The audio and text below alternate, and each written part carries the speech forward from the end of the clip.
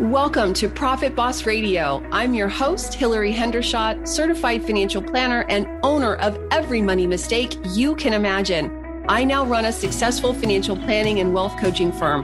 I'm here to share with you what I learned turning failure into financial freedom. Profit Boss Radio is all about how women like us are authoring our own lives, rewriting the rule book of money, and running incredible businesses. If you like this show, hit subscribe, share it with a friend, and leave us that 5-star review. Are you ready, Profit Boss? Let's do this.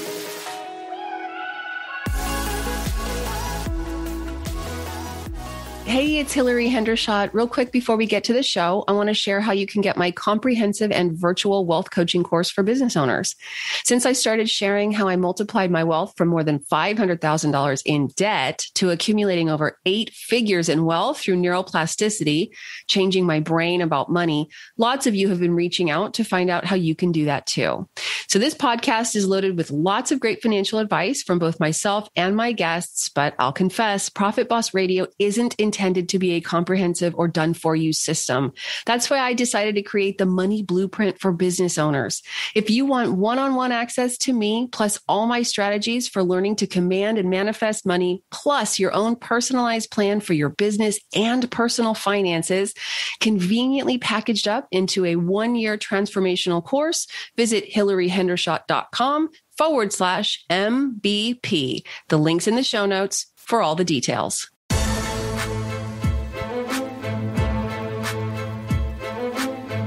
Today, I'm excited to share with you a timeless episode from the Profit Boss Radio archives. It's a conversation with financial coach and author Lauren Greutman. Lauren is a consumer savings expert, author, and spokeswoman. She's passionate about helping busy moms create financial freedom for their families, and she runs her business full-time with 4 kids. She's been featured on the Today Show, The Rachel Ray Show, ABC's Nightline, Good Morning America, Fox and Friends, and WNBC New York City.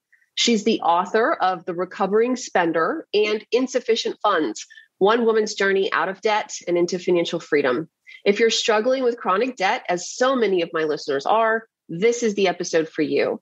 In today's episode, Lauren shares her story of how she and her family aggressively paid down their seemingly insurmountable debt. Listen to learn Lauren's specific tricks they used to slash their monthly spending and the realizations she had about simplifying her house and her life. If you know you like to spend money, me too, but realize you should rein in your budget and are unsure of how or where to start, make sure to tune into this episode to hear Lauren's tips and so much more. Let's do this. Lauren, welcome to Profit Boss Radio. Thank you so much for having me on. I'm excited to be here. I'm so excited. You're really the first guest of this type that I've had on the show. And I love what you're up to, and you're a media maven. So it's great. You're really doing some amazing things. And I can tell you're committed to your campaign and your vision. So would you go back in time with us just to start our conversation? Take us to that moment when you realized that you were in debt over your head. What were you doing? What was that like? What happened? Yeah, so I was in debt up to my eyeballs, $40,000 to be exact, running a $1,000 deficit every single month. And I was really at my wit's end. I was so stressed out. Losing sleep at night. Around this time, I was married. I actually got married pretty young. We were 21 years old, me and my husband. And we had 1 child at the age of 24 is when we had our first child. Now we have 4. And so this kind of all came to head when I was 25 years old, when I realized that, we were in $40,000 worth of debt. I couldn't pretend like it wasn't there anymore. And I just really wanted a different life for my family. We wanted more children. We wanted financial security. We wanted to be able to, do things like pay for our kids' college, but yet we were spending all of our savings. We were, even more in getting into such credit card debt. And so that's kind of where I was. This was back in 2005, 2006, around there, and just really stressed out and just wanted to crawl into a hole and just like snap my fingers and have everything change for me. So that was kind of where I was. Yeah. Oh my gosh, I know. Was there a particular trigger, or what put it over the edge for you? What put it over the edge for me was when I had gone shopping one day, gone to the mall with one of my friends. And during that shopping trip, I spent, a few $100s on clothes that we didn't have, put it on a credit card. And when I got home, instead of bringing it inside, I kept it in the trunk of my car because I didn't want to fight with my husband over the purchase. So I left it there. And when he went to work the next day, I got it out of the car and I put it in the closet, took the tags off, and just hoped that he didn't notice. Okay. So a little bit of financial infidelity there. Yes. And so I think when I started doing that and seeing the things that were kind of coming up in my heart, that I realized that I didn't like doing that. Like my marriage was way too important for me to have this financial infidelity. And so that's when I started to think about coming clean, and ultimately decided to come clean to my husband about all the money that I was spending and how much debt we were in, because I was handling the money back then.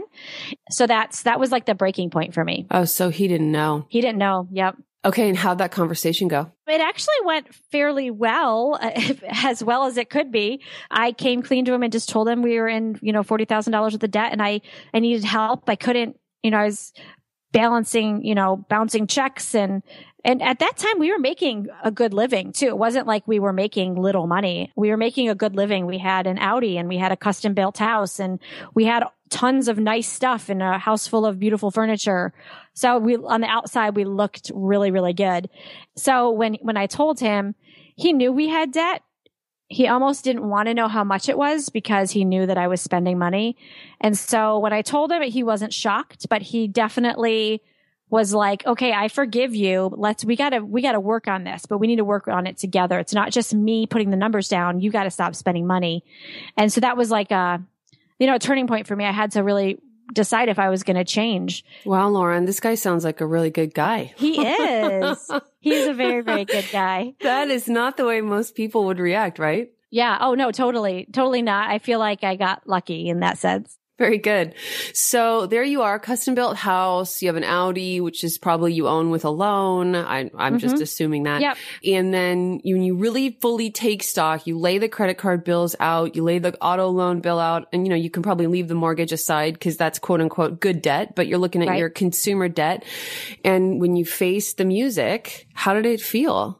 Oh, horrible. It felt horrible. I felt like my life could have been over. There was no way for us to pay down our debt with where we were at that time. And I felt hopeless. And I think there's a lot of people, whether you make money or whether you don't make much money, that you can be in this situation. One thing happens and you're back to square one, right? Yeah. And we hadn't always been in debt, but we had just made some really stupid decisions. And that's kind of where we ended up. So what did you change first?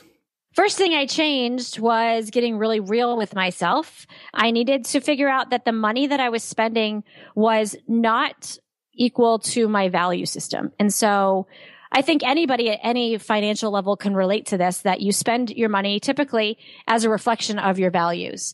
And for me, my values were my family, financial security, faith, my marriage, but yet everything that I was doing and how I was spending my money was against everything that I believed in. If you had looked at my checkbook register, you would have thought that my values were Target and Starbucks and the mall, like eating out and making these extravagant dinners. Target is such a money pit, isn't it? I love Target. Nothing against Target. Not like that big corporation is really worried about my little show, but I can't go in there without spending. It seems like a couple $100s. I know, because everything is so stinking cute, right? So, So I walk in, and that was always a thing for me. I go to Target like multiple times a week to grab one thing and end up coming out spending $200. Right. So I'm like, everybody can relate to that right now. Target. Yep. And so for me, it was like, I had to really realign how I was spending my money to align with my value system, and now start spending money as a reflection of those values instead of the opposite. So that was step number one for me. Okay. That's great. Mm-hmm. How many steps are there? I don't want to interrupt you. No, it's okay. I have lots of steps, but I bet you do. The most important step was the value system. I had to realize, what am I chasing and what are my values, and then spend my money as a reflection of that. And so was the Audi part of your value system, or what happened to the car? No, actually we sold our Audi and bought a minivan. Look at that. Yep. You really overhauled. We really did overhaul. We actually got so brave as to sell our custom built house, and we ended up moving into like a little tiny rental townhouse that, literally it was so small. We came from like a 3,200 square foot house into a 700 square foot townhouse. And we sold everything that we owned because we were just so sick and tired of being broke all the time. And I had just had a complete overhaul with what I knew and felt was valuable to me, that I just was like, I want to get rid of all this stuff because I don't want to be around stuff anymore. Isn't it funny? Having stuff seems to beget more spending on stuff, like repairing it, cleaning it, keeping it up. Right. It's funny because it doesn't fill the hole. It just becomes more stuff. Yeah, exactly. And then you need new throw pillows for the new couch. And obviously at Target, because that's where you get them because they're so cute. But so how do you go from 3,500 square feet? Yeah. To 700 with multiple kids. And this is a two-part question. Why did you choose to do that, given a lot of people would say mortgage is good debt? Right. So the thing with us is we wanted to make sure that the next house purchase that we made was going to be our forever home. We didn't want to, during this time, we also had a job change where my husband was going to lose his job. And thankfully he got, on top of the $40,000 worth of debt, he was going to lose his job. We found that out. And then, so he thankfully got his old job back. At this time, we were living in South Carolina. He got his old job back in New York, which is where we're from. So we moved back to New York.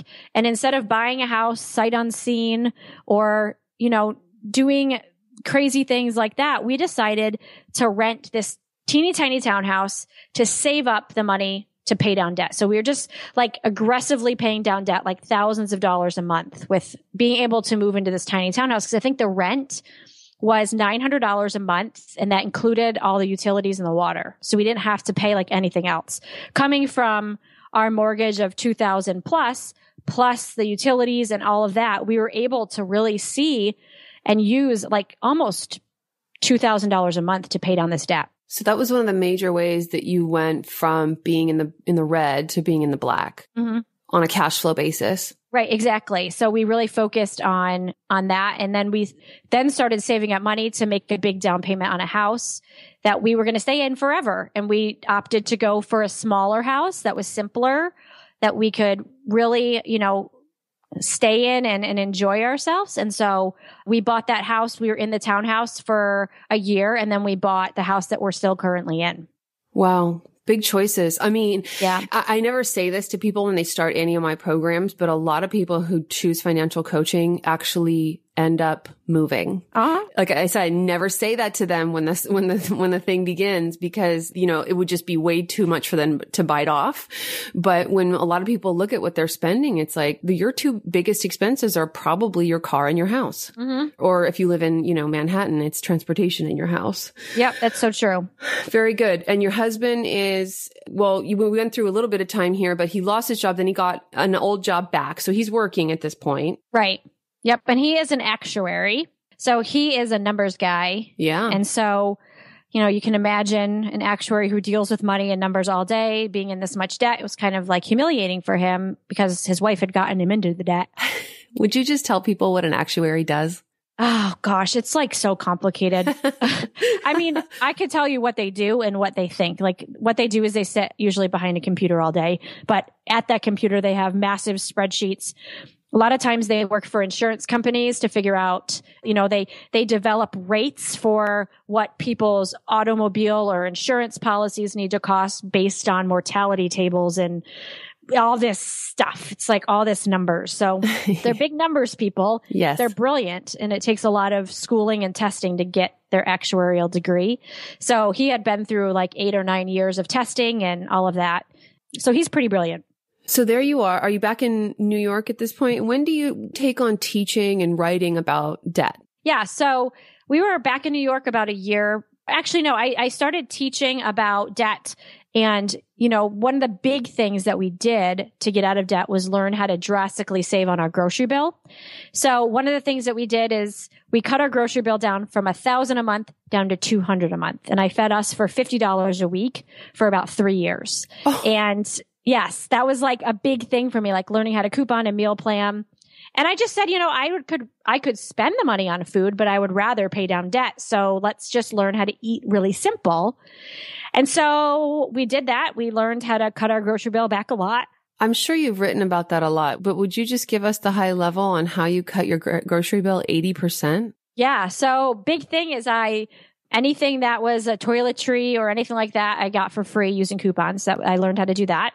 And then I would do a lot of freezer cooking and meal planning. So I teach that on my website now, how to, make 20 meals for $150 that are freezer meals and go right in the freezer. So, any busy mom can relate to not having enough time to plan out your dinners, right?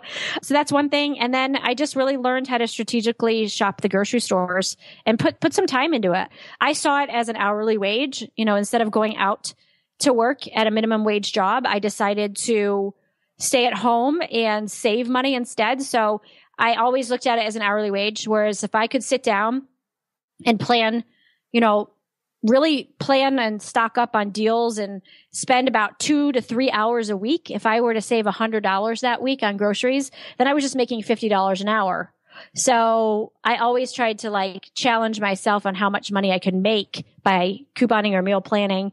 And to me, it was better than going out and getting a part-time job where I was making money and then paying taxes on those earnings. This was kind of a tax-free way for me to make money at home.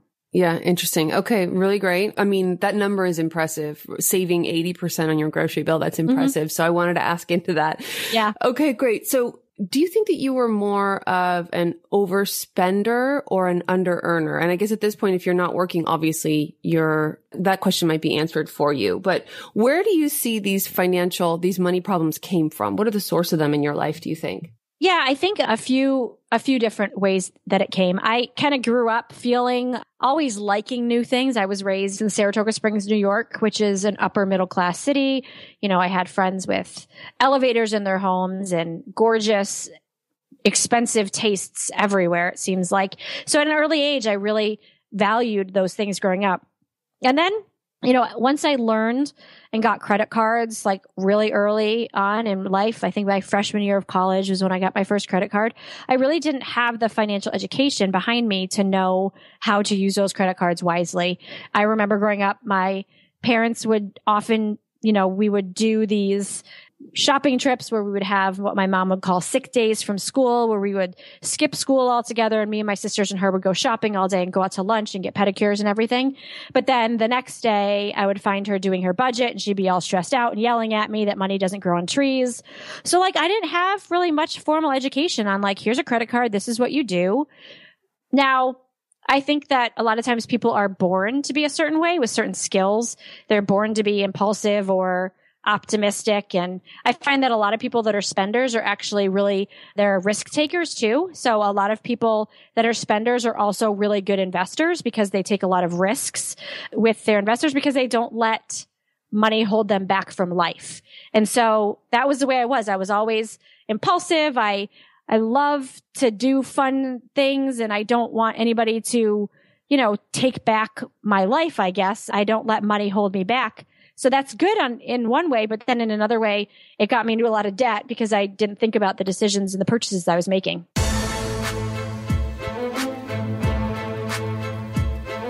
Hilary here with a quick timeout to tell you how we can work together to improve and even make your financial life 100% organized and hassle-free.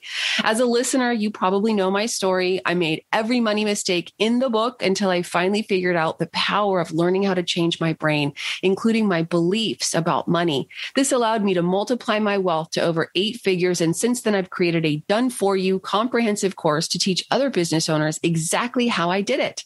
I've also been a wealth and financial advisor to women and couples for more than 20 years now. If you think we may be a great fit to work together, go to hilaryhendershott.com and just start a conversation. We provide fee-only fiduciary advice to our clients, which means our clients never, ever pay commissions, and we do only what's in your best interest, just like it's supposed to be for all financial advisors. If you want to see how my team and I measure up as financial advisors, check out our Yelp reviews at hilaryhendershott.com/Yelp. All right, let's get back to the show.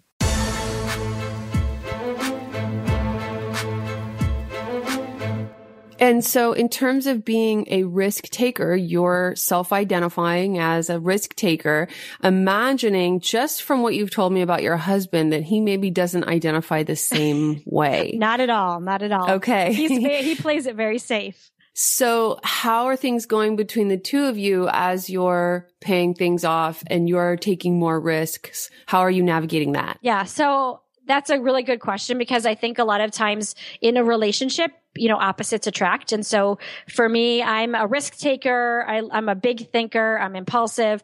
He likes to sleep on every decision. It takes him a long time to make a decision. When he makes a decision, it's really conservative. A lot of times he's fearful about making big decisions. And so when it comes to us working together, we actually do very well together because we work together as a team. It's not Mark versus Lauren. It's our family as a team. And so how it looks like on a day-to-day, he quit his job 2.5 years ago to come home and work with me on our website and our business. And so that was unlike him to do that. Totally quit his $100,000 a year job to come home and work with me. It was crazy. But for us, it was worth it as a family. And we've since been able to make up that income through my business. But for him, he is very good at the numbers. So if we sit down and we decide, we're working through a project or we're working on our budget together, our business budget or our personal budget, he sits down and he's really good at figuring out the numbers. So he has, the computer open and he's working through our spreadsheets and figuring out the numbers and figuring out cost per click on ads that we're doing, but also helping us figure out, personal finances and all that kind of stuff. And then I use my spending skills now to be the one in the family that spends the money, but spends it wisely. So I do all of our grocery shopping. I do all of our media for the business. So I'm out in front of people and I'm having to book flights and do all these television appearances. And then I also know what to buy for gifts for people and how to run the household efficiently. So our skills are really complementary to each other, but we just had to learn how to use them together so that we weren't fighting all the time. It's great. You guys sound like a very constructive couple. It's good. Yeah. Did either of you discover or illuminate any superstitions about money, things that you used to think were true that you either now no longer subscribe to, or you had to even bust through as an assertion or a superstition? Yeah, I think for me, I started really understanding, money, obviously money doesn't grow on trees, but I acted like it did for a while. But when I started seeing, I never knew what compound interest was or any of those kind of things, or, how investing could really help us. Those were all things that I kind of had to learn along the process. And Mark has always been very good with learning how to save and invest. But for me, it was all kind of brand new information. So I started changing the way that I thought, instead of a mentality of being stuck and being depleted with my finances, to an abundance mentality of investing and saving and seeing my money grow. And so that was a big thing for me to learn. As a spender, I love to spend all of our money, but I'm not just spending money, I'm actually losing money when I'm making those purchases. And so, because I can't invest it. And so that was a big turning point for me through this process to learn those kind of skills as well. Awesome. What about for Mark? Can you speak for him? Or I don't mean to put you on the spot. Yeah, no, it's fine. I think for Mark, he really had to learn that, especially running a business together, that you have to take financial risks and investments in order to make more money. And that was really, really hard for him because, like I said, he would rather sit and be really conservative with our money. And so it was hard for him at first to be able to invest money that we weren't sure we were going to get back. But he's had to learn to be a little bit more trusting of his gut. And that's really helped him with investments and also just in our business to be able to make those big risks to make extra money. Struggle really produces growth, doesn't it? It really does. Yep. Yes. So you have not only, how long did it take you to pay off the debt? 2 years. Took you 2 years to pay off the debt, and you became a fully entrepreneurial household, and you have done a lot of media and a lot of publishing. What do you think is the thing you've done that produced the most results? Oh, I think that the thing that's produced the most results has been sharing my personal struggle through my website, laurengreutman.com. That's how I got the book deal. That's how I got the television. That didn't come before the website. I think what I've done really well is taken my story and my struggles and really been able to share it in a way that's relatable to other people. And I think anybody can relate to the feelings that I share in my book and in my podcast and, in my, on my website. That I think has been the the central glue of holding the business together. And then all the other little side things that I do, I'll point back to that hub, that main hub of the website. What's been the most surprising thing that you learned along the way? Ooh, for entrepreneurship or getting out of debt? About money. Okay. The most surprising thing about money that I've learned. It could be about entrepreneurship if it's right there for you too. Yeah. I think the most surprise is that money isn't just money. Money represents the lifestyle that you want to live, where what you want to drive, what you want to wear, your relationships with people that, before I just saw money as a ways to get things that I want, but it really is kind of a reflection of how your values, like we talked about before, and where the things that are important to you are, that it's not just money. It's everything. It kind of encompasses everything in life. And for years, I didn't think that. I really thought it as just money. So now I see it as a means to get, to enhance my future, to be able to do the things that I want to do with my family, but yet still remain debt free. And that's been really surprising to me. I love that. All of us who have been to our own financial rock bottom I kind of refer to it as a spirituality about money. Yep. Like it is not just money. So I think you put that really well. And so let's talk about budgets and paying off debt. Speaking about this book that's coming out, what do you think goes wrong with most people's spending plans? Well, I think that people don't plan enough or don't plan accordingly. So I think a lot of times people set this budget or, whatever the spending plan, whatever you want to call it, and they set it up and they just set it on autopilot, right? So, and then it should just go month after month after month. But I find that things come up every month and I need to set a budget for every month individually. So I think a lot of people don't do that. They don't budget for every single month. I mean, for me, I have, oh gosh, how many nieces and nephews? I think I have 18 nieces and nephews under the age of 10. I mean, oh my goodness, there's a ton of them. So we have 3 birthdays a month. So every month I need to be able to plan whose birthdays it is, what kind of gifts I have, what vacations we have, what, if we're going back to school, what school supplies we need. We have to plan that out all the time. And if I did one budget and just expected to stick to it every month, I would fail.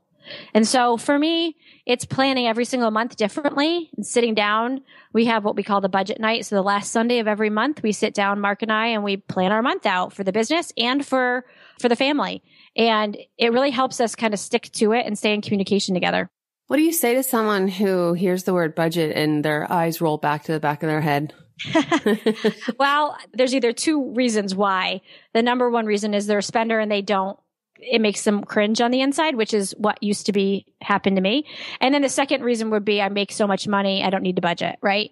So I think there's 2 different reasons why somebody would roll their eyes. And for both, I think it's the same thing, is that you have to realize that, if you don't tell your money to go, you're going to overspend it. And if you value your money, then I would say let's spend it wisely. Even if you have a lot of money or a little money, you still need to budget and tell your money to go so that you make the most out of it. And I think that's what I would say to somebody is, by not doing anything and not doing a budget, you're making a choice to not have control of your money that month. And so by having a budget, it just helps you have control of your money and tell it where to go. And so do you practice, by the way, it's just a sidebar, there are people who naturally underspend, by the way. They're rare. They're rare, but they are there. You're right. They exist. So do you practice the bucket or envelope method, or do you have a dense spreadsheet, or do you use YNAB? How do you do it? Yeah. So we actually have an online course called The Financial Renovation. And inside that course, we developed budgeting tools ourselves. So oh, great. Easy drag and drop budget tools. It's an online system. So we use that. I use cash for a lot of things, but I'm a kind of a paper person. So I use a planner called the Personal Finance Planner, which is something that we developed a couple months ago. So it's like a planner that's also a budget tool, like a paper planner. So I use that personally to keep track. And yeah, so Mark does have spreadsheets, but I don't use them because that's not how I operate. I just like the paper. This book is called The Recovering Spender. Said kind of like people might call themselves a recovering alcoholic. Do you think you'll always be a spender? Is that why the title is what the title is? Yeah, it's not the recovered spender for right. a reason, Right. So I think that I just had to realize that I have a natural tendency to spend money because I like spending money. I mean, like I said in the beginning, I don't see money as a hindrance. I see it as a tool, and I don't like letting money dictate how I live my life. But that being said, that there's certain things that I want to do, which is have the retirement, have, nice vacations, have the kids go to college, that I really invest in those things. And I would rather do those than blow all my money at Target or Hobby Lobby. And so for me, I have to choose, where to put my money. And if I go into Target or Hobby Lobby, despite having all of these other goals, a lot of times I get sucked into the ambiance or whatever, the beauty of the stores. And so I still struggle. If I go into a store, I have to know my boundaries. But if I don't budget, I'm like, a kid in a candy store. I just want everything. So it's really important for me to budget and stick to it. And it really helps keep my spending under control. So as an aspiring author in the financial space, and you have authored several other books, and we'll link to those in the show notes for this episode. By the way, Lauren will talk more about some of the things she's offering about the book that's launching now in a few minutes. But if you want to find out more about Lauren, just go to hilaryhendershott.com/38. So Lauren, as an aspiring author in the financial space, the one thing that is almost universally said about money is that it's probably already been written. Like there's nothing new under the sun. And ultimately budgeting is just spending less than you make. Yet you have the courage to write and share your story about getting into and out of debt, which frankly is the situation for millions of people. I mean, it seems like this unending process of people coming into their mid-20s and getting into debt and then discovering this entire world of recovered spenders just like you. What makes this book different? I think exactly what you said that makes this book different is that there are so many financial books out there, and they speak a lot of times to the people that love money, the people that want to, do better with money. But there's never been a book that has been written by a spender to a spender, because I think that we speak a different language.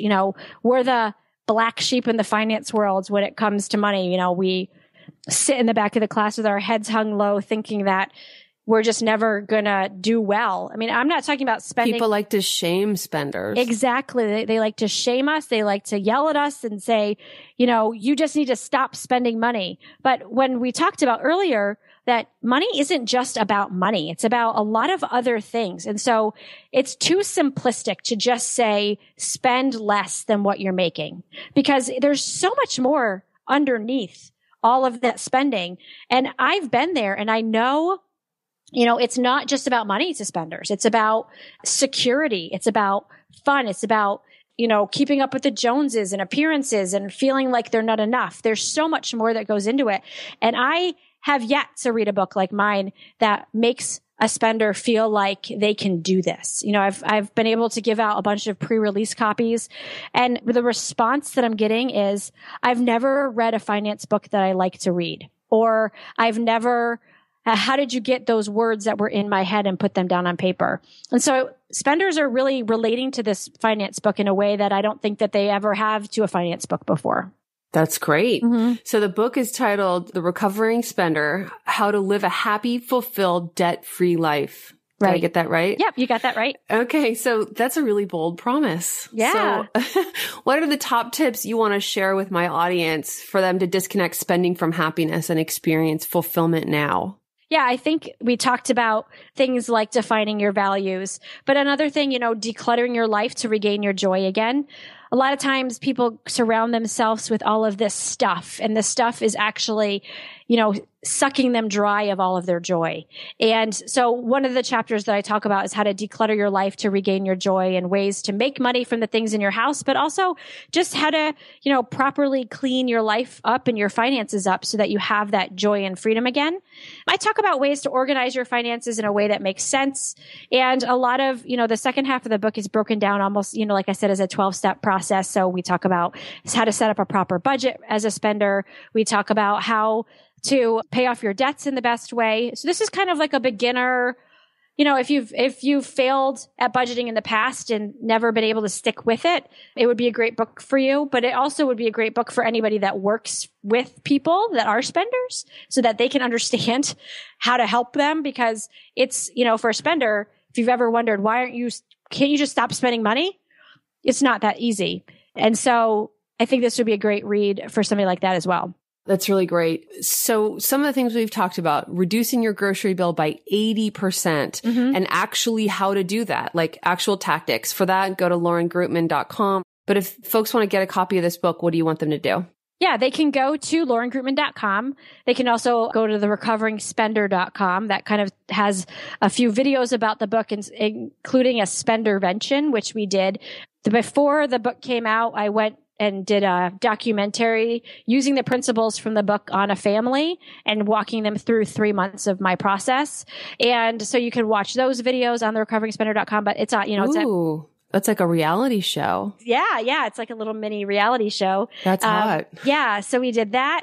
And then they can, order the book on Amazon, Barnes and Noble. It's wherever books are sold, and check it out. That's awesome, Lauren. Thank you so much for sharing so openly with my audience. I'm excited about what you're doing and hope to stay in touch.